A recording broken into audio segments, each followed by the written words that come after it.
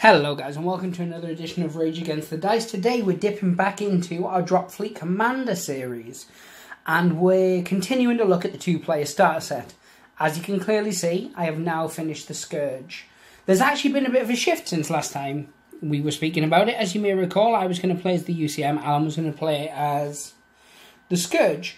Now, as it seems, Alan's been a lot busier. As you may have noticed, he hasn't been on the channel as much.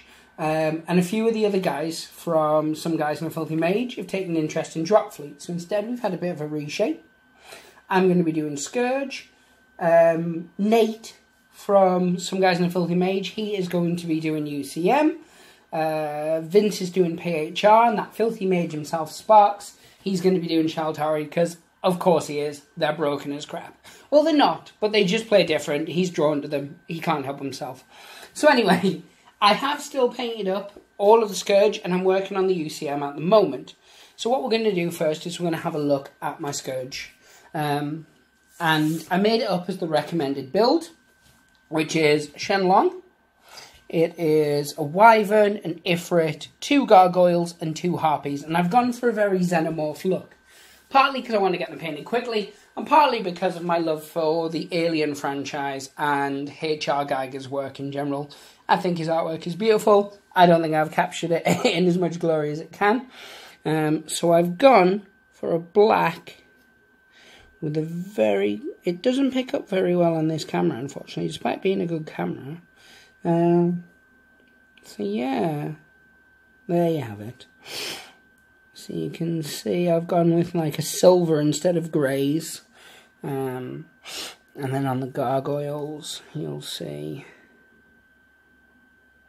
that I've gone for green lighting, which represents obviously the glowing greens and stuff that we used in Aliens, and then the silvers underneath.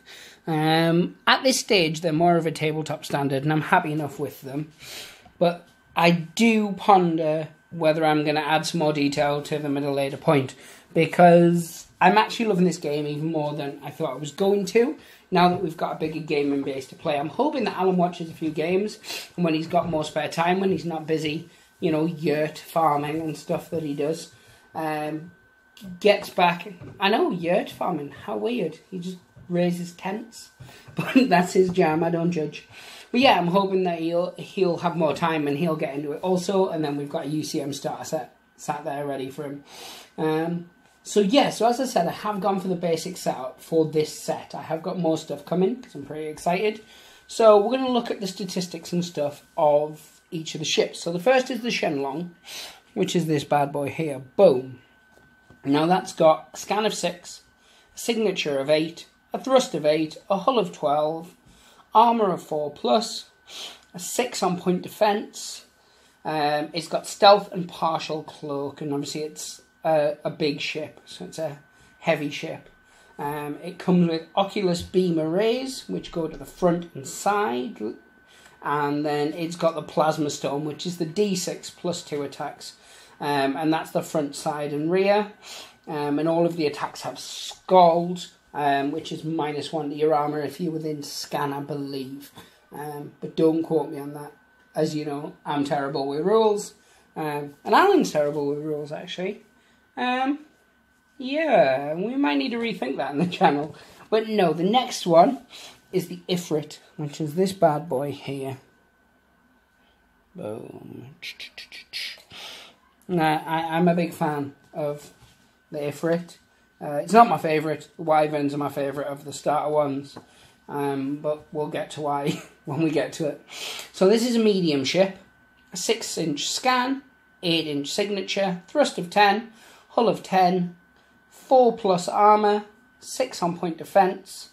So it's pretty cool.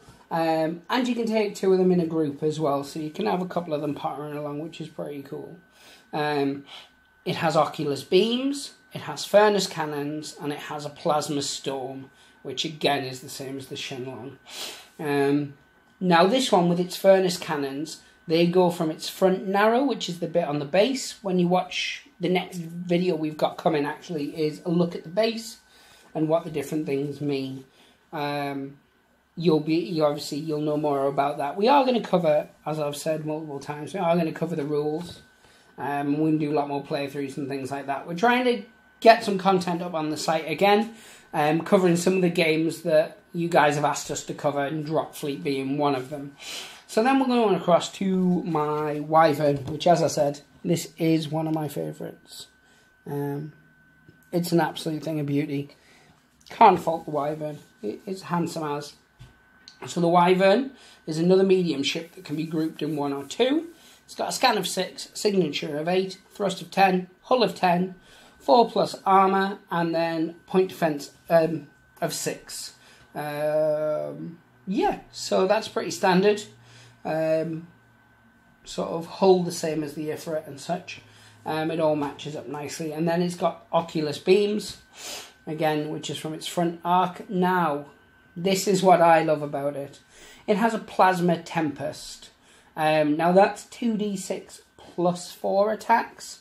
And it's a close action attack, and it's Scald, so it gives you -1 to your armour. And it's front and side, so it can do a lot of damage. Unless you're super unlucky like me, or you play against someone of a much superior tactical quality. Yeah, let's not speak of that. No, but yeah, that's a thing.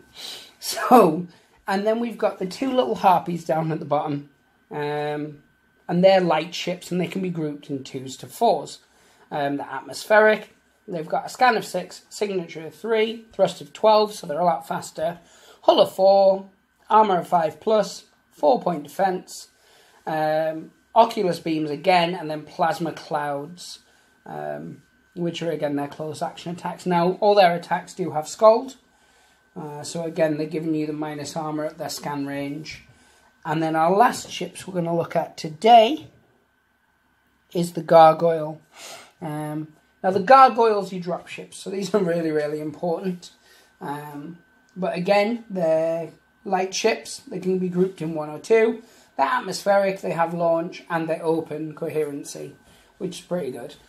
Scan of 6, signature of 3, thrust of 12, hull of 4, armour 5+, 4 on point defence, and then they've got oculus rays, and they've got plasma clouds. Now, we are going to cover the weapons in a separate thing, in case you're watching this thinking, well, you've listed what weapons they've got, but you haven't told us what they do. We're going to spread this bad boy out. We're trying to keep some videos short. We've had a lot of feedback from both sides. They like a lot of our gameplay videos, and they like them to be long because of the stupid back and forth. But on these type of videos, they want them kept short. So we're going to see how we do with regards to it. But yeah, so this is the start of my Scourge fleet. I've got another starter set and some few other bits on the way. What we're actually going to do is show you how to build some of the other ships. And I'm going to do a painting guide on some of the smaller ones as well, just on how I got that effect. And then we'll see whether we add a bit more to it. What I will do, though, is at the end of this video, I'll add a few photos, maybe some close-ups and stuff for the ships, so you can see them in more detail, guys. But I hope, you know, the guys who have been asking for Dropfleet Commander stuff, hope they're happy that we're covering it. And hopefully you guys who don't play Drop Zone Commander at the moment, or Dropfleet Commander, watch this and think, oh, might give that a go. Yeah, that sounds cool. But no, guys, as always, thank you very much for watching. Give us a like, a subscribe. Check the links below. You'll see a link for some guys in the Filthy Mages podcast. Get them checked out, because they'll hit me if I don't tell you to do that. It's a thing. That's what they do. And yeah, as always, pray the dice gods help they smile upon you. Take care, guys. Bye.